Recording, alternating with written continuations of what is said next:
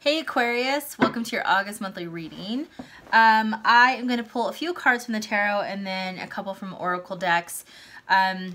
This is, whenever you're seeing this, you're meant to see it. So if you see it in August or if in September, then that's the time.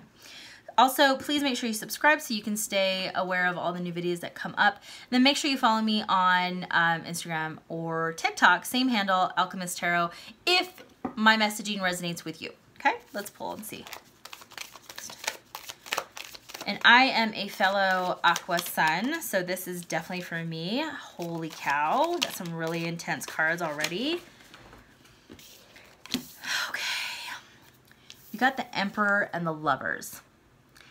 Now, Aquarius, this, I think many Aquarians for the most part have probably been single and have been perfectly fine with that.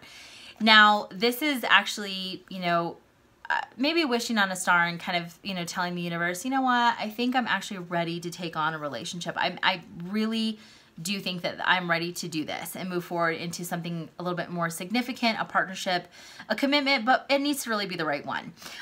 Most Aquarians are, I would call an old soul. They're visionaries and they always think in futuristic terms, but their souls are very, their souls have been through it. So they can provide a lot of wisdom and guidance and can see things in the future because they have gone through so many things in the past. Okay, excuse me, okay? Oh my goodness. The Emperor is somebody that is, this is a very mature energy coming in. This is someone that has seen it all, done it all, heard it all, doesn't get distracted easily if he wants something or she wants something, because women can be emperors too, so it's you know, gender neutral. Hopefully I'm using the term correctly, but this is not somebody who is looking for a fling. This is not someone who wants to waste people's time, because they do not want their time wasted. Time is precious to them. They're looking ahead in the future. They want to build something. You know, this is someone, if they're going to spend time, which to them is precious, on getting to know someone, learning about them, dating them, they are doing it because they see potential. If they are approached by someone and they don't see that there's long-term, you know, opportunity, potential, longevity, growth, someone that can build with them, they're not going to give you the time of day, okay? The Lovers, this really could be someone that pulls your heartstrings, but there's a deep soul connection. Either you maybe met them in this lifetime and are aware of who they are, but you actually don't know them very well. You've never gotten to know them. And or this is somebody you're connected with in a past life. Your souls recognize each other. You physically in your 3D meat suits may not see each other or understand who you are, but there's a connection that's almost undeniable. So this is a very strong chemistry. There's a lot of deep love, and it goes past the physical. This is a mental, emotional, intellectual connection with somebody that you've never experienced before. Now, you got Temperance in reverse. So one thing I will say, one thing about Aquarius is that we very much like our independence and space. So this can be almost intoxicating, and that it's very overwhelming, which can be a tough energy for Aquarius because we typically are very detached.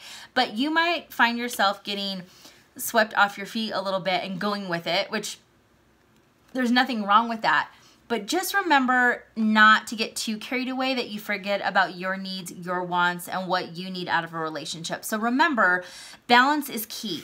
And when you're getting to know somebody, whether you have a soul connection or not, take the time to really get to know them, right? And make sure that they're a good fit for you and that you see yourself growing with them, okay? So with Temperance, don't rush or pour all of your energy into one cup in your life and forget about your business, your friends, your family, things that you've been really trying to cultivate and grow just because this really intense magnetic energy has come into your love life, okay?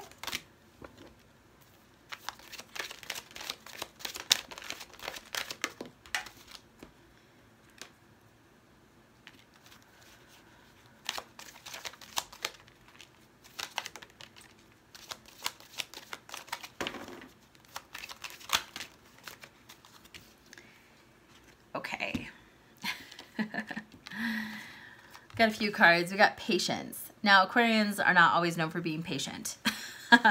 But there's been a lot of healing that you've had to go through to actually get to this point where you're ready and wanting and willing a stronger commitment in love and, you know, relationships. Aquarians can be friends with somebody and they typically feel more comfortable being a friend rather than a lover at times. They really do want to have a real platonic relationship with somebody that can grow into something, you know, love and relationship. So, you know, Aquarians, you've really gone through the work and the healing and the, you know, really the shadow side to heal yourself, and you've been patient. So this is exciting because this really means that you've done the work, that you genuinely do want this in your life, not need this in your life. You've had to surrender. And you're going to even have to surrender to this energy as well when it comes in. That doesn't mean that you surrender to the point that you let it overtake you and that you lose all, you know, ability to make decisions for yourself. That's not what I'm talking about. But this is about surrendering, letting go, and being in the present. 1 + 9 is 10, so this is a completion. This could be really the end of something, opening into a new beginning, end of your singlehood, going into a really strong, amazing relationship. So you need to surrender. So at times, if it gets a little nerve-wracking because it's too much emotion, allow yourself to feel that. That's okay. You're an Aquarius. You're not going to let it overtake you. You're mentally going to have control in some shape or form, hopefully. Okay.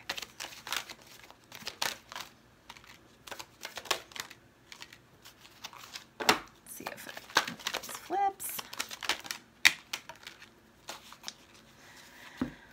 So it says be assertive. Sorry, the glare is really hard on this card. I don't know if you can see it. So be assertive.